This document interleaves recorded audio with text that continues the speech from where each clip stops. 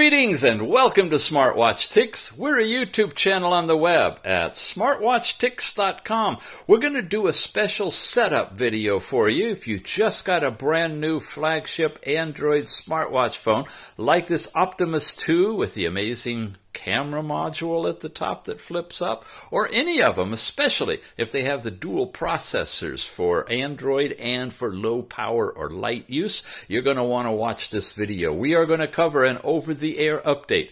We're going to cover what you should do afterwards in terms of factory restore, basically erasing everything on the watch and configuring it back again. We're going to show you all that pretty quickly. So, yeah, have at it. If you are interested in this watch or any of the watches you'd like to buy, we really appreciate if you use the links we provide for you. Just check in the show notes and click on over there and pick one of these puppies up. When you get it, make sure, first of all, you unbox it, you charge it, okay? Charge it. Get as much power as you can overnight if you can. Then come on back here and follow the guide, and you can get yourself set up so it'll really, really work well for a long time. Here we go.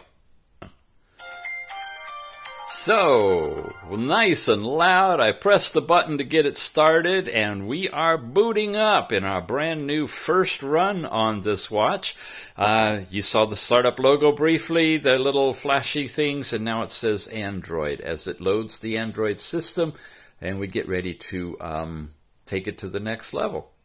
Head over to your app, scroll all the way down to settings, should be easy to find. First thing you do, network and internet. Make sure that you have your Wi-Fi turned on. You can go into it.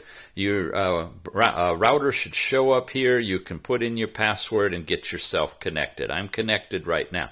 After that, what you want to do is scroll all the way down here to the very bottom to About Watch. In About Watch, you'll have information related to your build numbers and firmware and everything.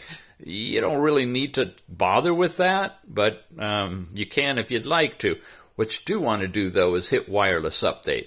Now, if you've been on Wi-Fi and you do that and there is an update waiting, you probably received a notification, which is what happened to me, which is why I'm able to show you this process. If you just started and you didn't get a notification, then down at the bottom it'll say to check, or it'll just start checking automatically. If you do have a new version available, you'll get a screen that looks like this, and down at the bottom it says first download. Then we'll do an install. So you want to download it. You could either pause it or you could cancel it, and it counts the percentage of the way through. When it gets up to 100%, like that, we get different information down here. Now, if it's off the screen, of course, you can press and hold, change it from circle to square, and now it's more readable. You can install it now or you can install it later. Let's install it. Gives you a little warning.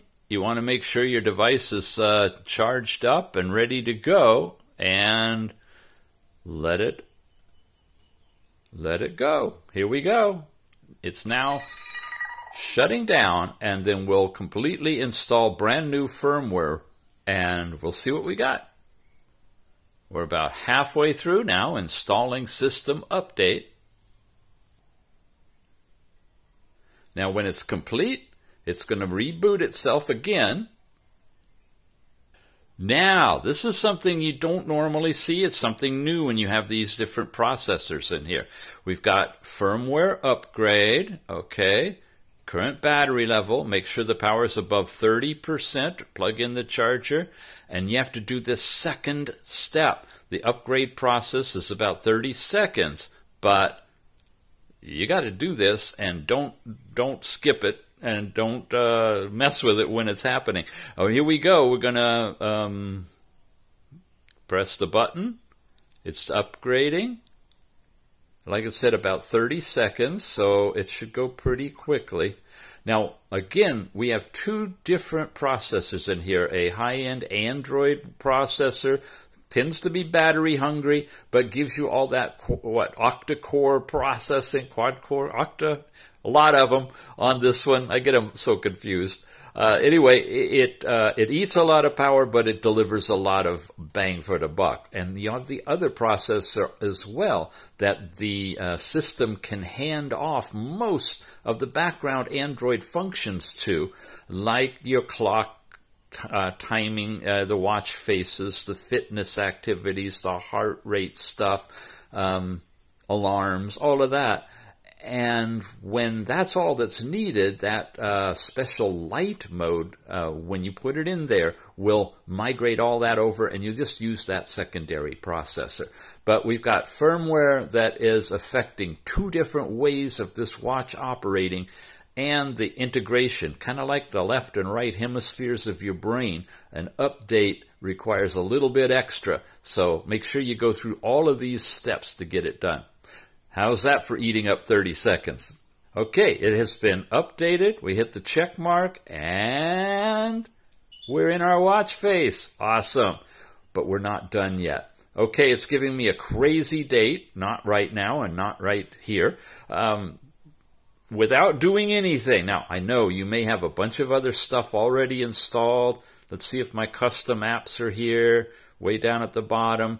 Yeah, it left everything in here. We'll be talking about these, of course. But we're gonna do this anyway, because it's a really smart thing to do. That's why you want to do this at the very beginning when you're setting your watch up. We're gonna wipe it all out. We're gonna wipe it all out and start all over with a system restore. You saw that. I went to system. I'm going to reset options. And I'm going to erase everything. It's a factory reset, erase all data. Really highly recommend you do that whenever you get a firmware upgrade on especially this high-end flagship watch with dual processors in it, because there could be residual stuff left over that isn't cleaned out, and you could get erratic performance. You could end up having some kernel of code that's going to drain your battery in the background that you can't get rid of. So just do it and let it erase everything. Then we start from the beginning. Okay, we have rebooted it, we have flashed it, we have done a factory restore, and now we're ready to configure it. Now quickly, you're going to want to go into your settings, you're going to want to go into network, you're going to want to set up your Wi-Fi. You're going to want to go into settings, you're going to want to scroll down to display. You're going to want to increase the time to something more than 10 seconds. I made it 10 minutes for our purposes here. Suggest you go into sound, go all the way down, turn off the dial pad and the sound on, power on sounds if you want to, so you're not annoyed by that as you continue to reboot the thing. Then you're going to want to go over to the Play Store, and in the Play Store, get that whole thing all set up with your Google account. Then go into the app update area, which you get to from up here. And of course, it shows you your account information. You go into My Apps, and you'll see that you have 3 that need updating. Make sure you are on the internet, logged into your Google account, and then update those apps.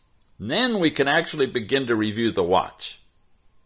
So the full review is already up. Just go ahead and look for it here on our channel. Remember, you can always go to SmartWatchTicks.com, look for the little magnifying glass, enter whatever you're looking for, in this case, Optimus 2. Let it search. It'll find the videos for you, and then you can peruse the entire review.